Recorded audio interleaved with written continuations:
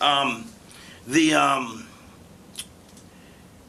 I say, the show just keeps going on as it does with everything else, because why change it? I mean, you can only have them in so many angles. At that point, and so this would air over the next 3 weeks as well. And then I guess we're going to come back with, and what becomes made is a match. It's going to be a mystery opponent, fucking Scott Hall and his mystery partner versus Raven and Brian Lee. Mm-hmm. 3 weeks after the last one. Right. Well, let's just say it's 4 weeks, okay? So it gets us into the next month. Well, let's just say 4 weeks, because June, July, August. I mean, it's harder, because instead of booking 3 weeks into June and half into July, yeah. and so we're going to go monthly. Yeah, absolutely. So we're going to pretend the shows are monthly. And we've teased Hall and his guest, you and Brian Lee. Right. Coming in July. Right. I got an idea, but I got to see if I got to play it in my head now if it's going to work. So shut the camera off for half a second. All right, the camera's off about 10 seconds as I played that out in my head.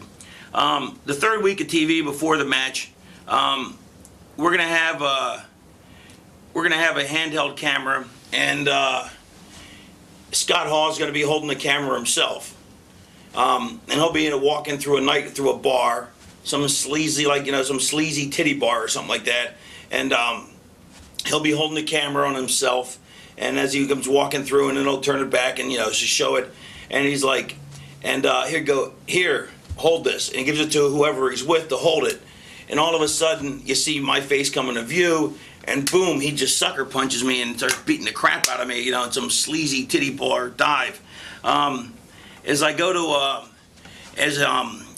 to rise up from the beating, because Scott Hall wouldn't just keep beating you, he would beat you up and then make you realize that you're taking a beating. You know what I mean? He wouldn't just knock you out.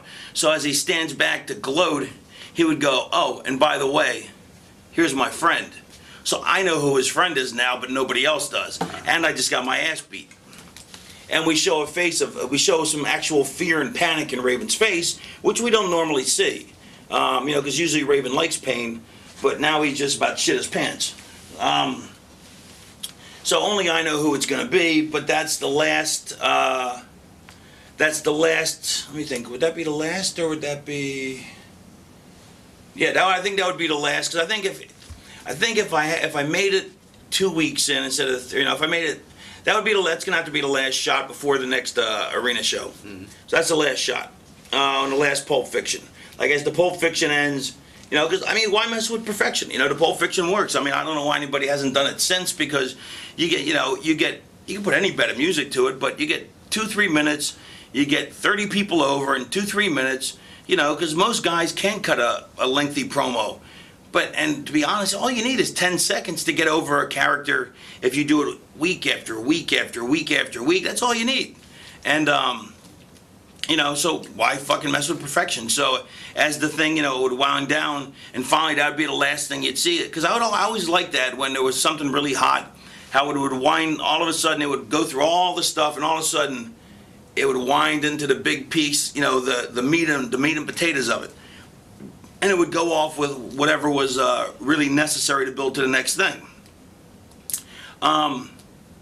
So now we know what we're coming with, and we're like, holy fuck, you got to come to the show, you know what I mean? Because what the fuck, Raven actually is terrified. We get to the thing, we get to the match, and they're ready for the match, and then Raven comes out first, and Bulldozer Brian Lee, and Scott Hall comes out, and then all of a sudden, and his partner, and let me see how I want to do this.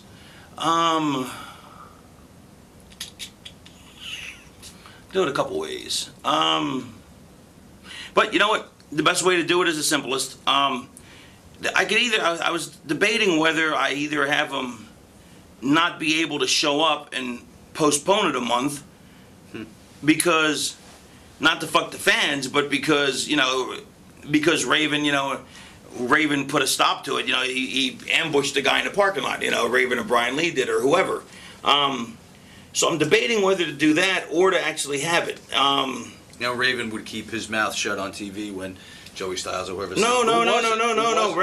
Raven would keep his mouth shut.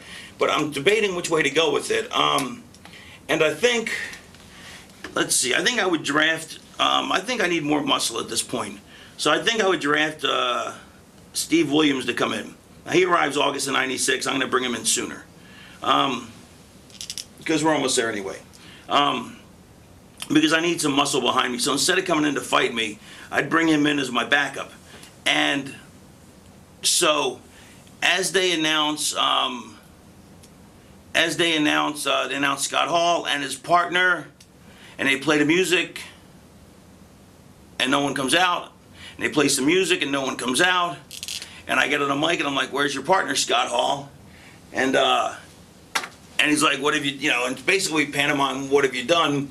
And then I'm like, "Well, you jumped me in a bar last week. Well, we laid your partner out, and I got me, and just in case you thought that your partner was going to be some sort of equalizer, well, I brought my own, and out comes Dr. Death in my side, and then the three of us destroy fucking Scott Hall. So me, Brian Lee, and Dr. Death destroy Scott Hall.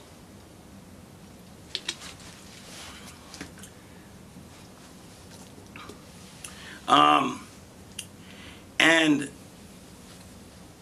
we show the footage of Dr. Death and me beating up someone, but we never actually see who it is, like over the next couple TVs, you know what I mean? You're never actually going to get to see who this is. I mean, this is like a really, this could, like I said, I'm making this up as I go, so this could either work out really well. I mean, I'd give it a lot more thought if I was actually, but this is off the top of my head, which is always more fun to me.